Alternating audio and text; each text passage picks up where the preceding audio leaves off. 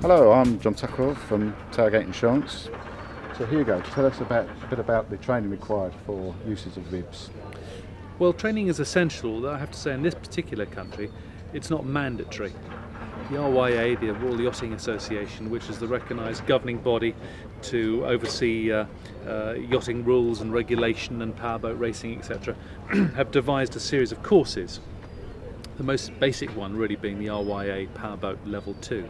It's considered to be the recognised sort of basic requirement that boaters should have if they're new to boating especially, and it really is advisable to do that because it gives you basic grounding in terms of the various features of the boat, its equipment, rules of the road or how to behave on the water, and just a general sort of overview of the marine environment really in which you're going to be playing or operating within.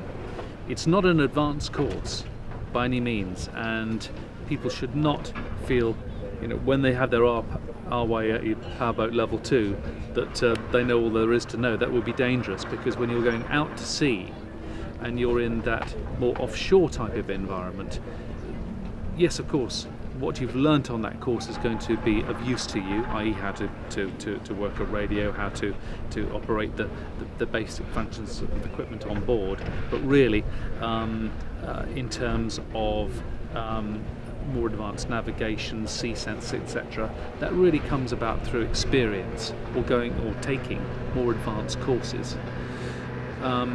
So coupled to that RYA Powerboat Level 2 really needs to be a sensible approach to use of boats on the water.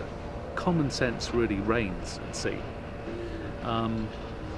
and the more experience that you can gain by going out in conditions and in locations that you feel reasonably safe within, that you know to a sensible degree, that type of environment is going to help you broaden your horizons, get to know your boat, get to know what the different types of sea states and wave types are how they're going to affect your boat, how you're going to drive your boat in those conditions. All those things are going to gradually broaden your experience. So progressively then, you really want to be adding to your bag of experience, built upon some sort of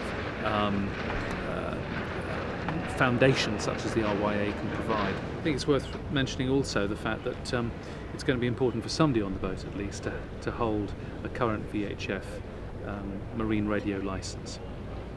Somebody on the boat needs to be able to operate that piece of equipment, whether it's just to communicate with harbour authorities or other vessels, or whether, more importantly, it's to call for assistance. Also the need to learn how to use a sea chart, which is a map essentially, but that's going to show you the safe regions in which to go boating. It's going to help you to be able to navigate safely at sea, coupled to the equipment that you already carry on the boat. So that's a good practical thing to develop your skills in that regard. And Hugo, is there any specific publications that are relevant to rib use? Certainly, there are really good cruising guides that you can get in any maritime bookshop or chandlery.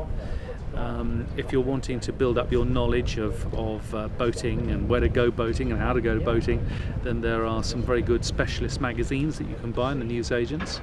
But also, every mariner should have a copy of his own almanac, which is really the Bible of the sea. It contains all the reference information on navigation, port information. It carries first aid information, how to make a distress call, all sorts of things. It's a great reference book. It comes out on an annual basis, and you should carry one of those and get familiar with its contents. It's going to be a real friend to you, not only at sea, but in terms of planning your trips before you venture out. So, again, common sense. Never be afraid to ask questions. Always be of the mind to add to your bag of experience.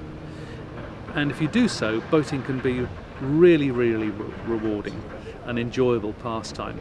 And my way of thinking, there are few better ways of going to sea than in a rib.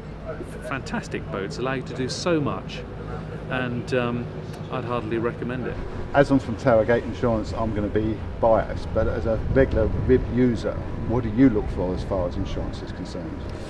Well, I'd like to start by saying insurance is absolutely essential. I mean, nobody should set foot on the water without being properly insured, because even if you're not concerned about the loss of your boat or its engine or equipment or whatever, you surely have to be concerned about other water users, and you need to be covered from a public liability point of view, as well as personal accident, loss, etc. So it really is essential to be insured.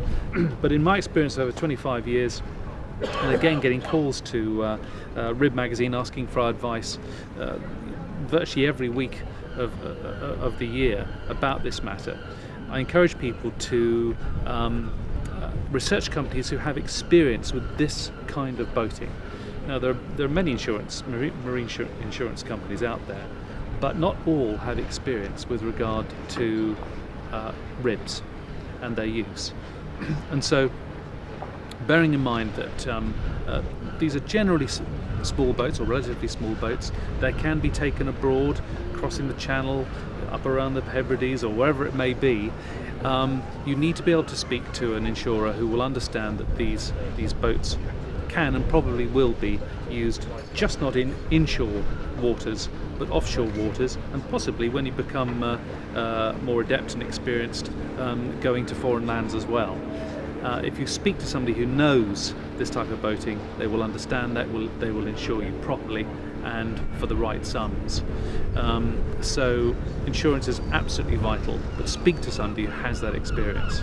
Thank you, Hugo. I'm sure our viewers will find the information and advice very useful. Not at all. It's been a real pleasure. Thank you.